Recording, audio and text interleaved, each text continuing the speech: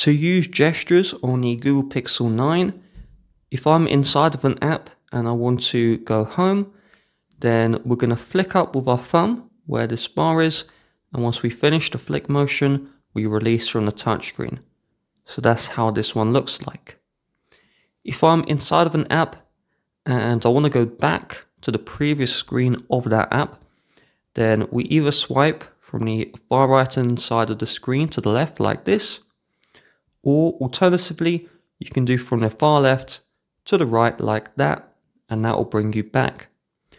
When we go home, our apps are still open in the background. So if we want to close out of those applications, we need to enter multitasking.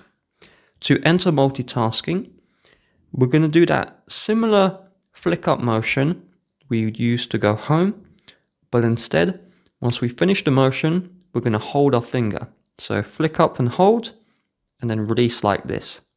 Flick up, hold, release. And this will take us into multitasking instead of taking us home. So one more time, flick up, hold, release. The phone will vibrate, and when the phone vibrates, that's when you can release your finger from the touchscreen. So when we are multitasking, we can swipe across to see all of the apps which are open in the background. To close out of an app, where the app preview is, just flick up with your finger to close out of the app. If you fully swipe across, so I fully swipe across, there is this clear all option, and we can select the clear all, and that will close out of all applications which are running in the background. If you have apps that you know are open in the background and you want to quickly switch to them, where this bar is, you just swipe to the left or to the right to quickly switch between your applications.